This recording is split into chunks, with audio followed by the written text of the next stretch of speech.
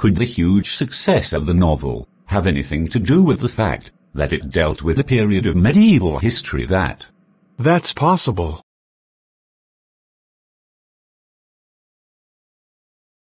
Since its invention, a little over 130 years ago, the interview has become a commonplace of journalism. Christopher Sylvester. He talks about the opinions of different celebrities about interview. Today, almost everybody who is literate will have read an interview at some point in their lives, and from the other point of view, many thousand celebrities have been interviewed over the years, some of them even repeatedly. So, it is not surprising that opinions of the interview, of its functions, methods and merits, changed considerably.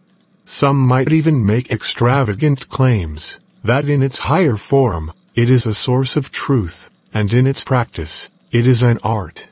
Others, usually celebrities, who see themselves as its victims, might hate the interview as an unwarranted intrusion into their lives. Or they feel that it diminishes them. Just like in an ancient culture, it's believed that if one takes a photograph of somebody, then one is stealing his soul. Vesna Paul feels that some people are wounded by interviews and lose a part of themselves. Lewis Carroll, the creator of Alice in Wonderland, was said to have a just horror of the interviewer. And he never agreed to be interviewed. It was his horror of being lionized. Lionized means made important, which made him repel his acquaintances, interviewers, and the persistent applicants for his autograph. Acquaintances are known people. He didn't like publicity in this way. Rather, he would silence all such people with much satisfaction and amusement by his creations. Rudyard Kipling expressed an even more condemnatory attitude towards the interviewer. Condemnatory means unacceptable. His wife, Caroline, writes in her diary, for the 14th of October 1892, that their day was wrecked by two reporters from Boston. She writes that her husband said to the reporters, "Why do I refuse to be interviewed? You ask. Because it is immoral. It is a crime. Just like a crime as an offense against a person, like an assault. And it deserves a punishment."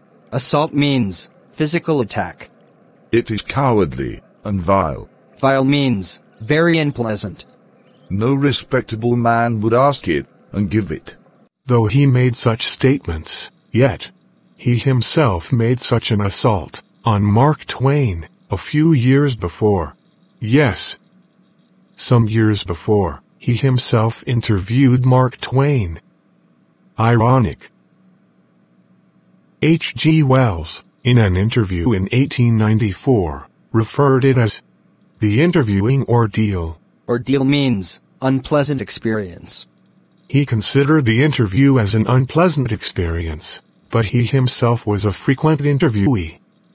He had interviewed Joseph Stalin. Saul Bellow, who has agreed to be interviewed on some occasions, had once described interviews as being like thumbprints on his windpipe. Saul Bellow described interviews as thumbprints on his windpipe. What does this mean? It means he felt suffocated being interviewed.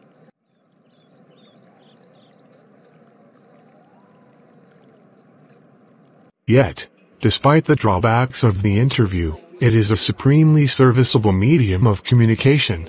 Dennis Bryan has written, "These days, more than any other time, our most clear impressions of our contemporaries are the people living at the same time. Are through interviews. Almost everything of moment reaches us through one man asking questions of another. Because of this, the interviewer holds a position of unprecedented power and influence." Now, you will watch an extract from an interview of Umberto Eco. The interviewer is Mukund Padmanabhan, From The Hindu. Umberto Eco, a professor at the University of Bologna, has already acquired a reputation as a scholar for his ideas on semiotics, literary interpretation, and medieval aesthetics. Semiotics is the study of signs. Signs, not science. Then, he turned to writing fiction. He has written large and wide-ranging forms, ranging from fictions, articles, books, academic texts. He became extremely popular in 1980 with the publication of his novel, The Name of the Rose, which sold more than 10 million copies. The English novelist David Lodge once remarked, "I can't understand how one man can do all the things Eco does. How do you have enough time?" Maybe I seem to be doing many things. But in the end, I'm convinced that I'm always doing the same thing. And then I have a secret. Did you know what will happen if you eliminate the empty spaces from the universe? Eliminate the empty spaces in all the atoms? The universe will become as big as my fist. Similarly, we have a lot of empty spaces in our lives. I call them interstices. Say you are coming over to my place. You are in an elevator, and while you're coming up, I'm waiting for you. This is an interstice, an empty space. I work in empty spaces. While waiting for your elevator to come up from the first to the third floor, I have already written an article. Not everyone can do that, of course. Your non-fictional writing, your scholarly work, has a certain playful and personal quality about it. It's a marked departure from a regular academic style, which is depersonalized, and often dry and boring. Have you consciously adopted an informal approach, or is it something that just came naturally to you? When I presented my first doctoral dissertation in Italy. Dissertation is a long essay for a university degree. One of the professors said, "Scholars learn a lot about a certain subject, then they make a lot of false hypotheses, then they correct them, and at the end, they put the conclusions. You, on the contrary, told the story of your research, even including your trials and errors." At the same time, he recognized I was right, and he went on to publish my dissertation as a book, which meant he appreciated me. At that point, at the age of 22, I understood scholar books should be written the way I had done, that is, by telling the story of the research. This is why my essays always have a narrative aspect. And this is why probably I started writing novels so late, at the age of 50, more or less. I remember that my dear friend, Roland Barthes, was always frustrated that he was an essayist, and not a novelist. He wanted to do creative writing one day or another, but he died before he could do so. I never felt this kind of frustration. I started writing novels by accident. One day, I had nothing to do, and so I started. Novels probably satisfy my taste of narration. Talking about novels. From being a famous academic, you went on to becoming famous after the publication of The Name of the Rose. You've written 5 novels against many more scholarly works of non-fiction. At least more than 20 of them. Over 40. Over 40. Among them, you've written a seminal piece of work on semiotics.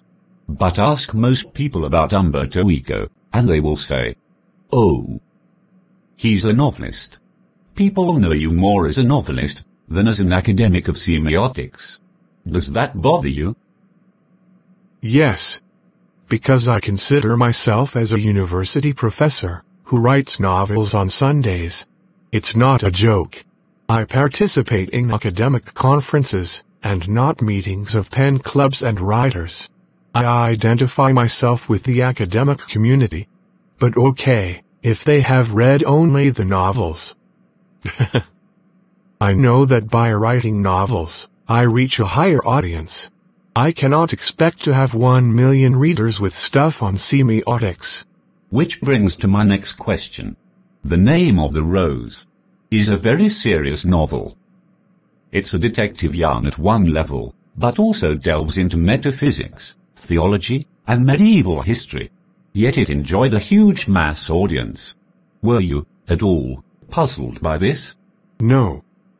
Journalists are puzzled. And sometimes publishers. And this is because they believe that people like trash and don't like difficult reading experiences. Consider there are 6 billion people on this planet. The Name of the Rose sold between 10 and 15 million copies. So, in a way, I reached only a small percentage of readers. But it is exactly these kind of readers who don't want easy experiences. Or at least don't always want this. I myself, at 9 p.m. after dinner, watch TV, and want to see either Miami Vice or Emergency Room. I enjoy it, and I need it.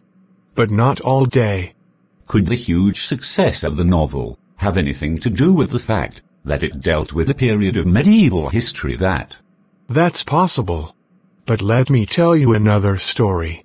I often tell stories like a Chinese wise man. My American publisher loved my book. But she said she didn't expect to sell more than 3,000 copies in a country where nobody has seen a cathedral or studies Latin. So, I was given an advance for 3,000 copies. But in the end, it sold 2 or 3 million in the US. A lot of books have been written about the medieval past, far before mine. I think the success of my book is a mystery. Nobody can predict it. I think, if I had written The Name of the Rose 10 years earlier or 10 years later, it wouldn't have been the same. Why it worked at that time is a mystery.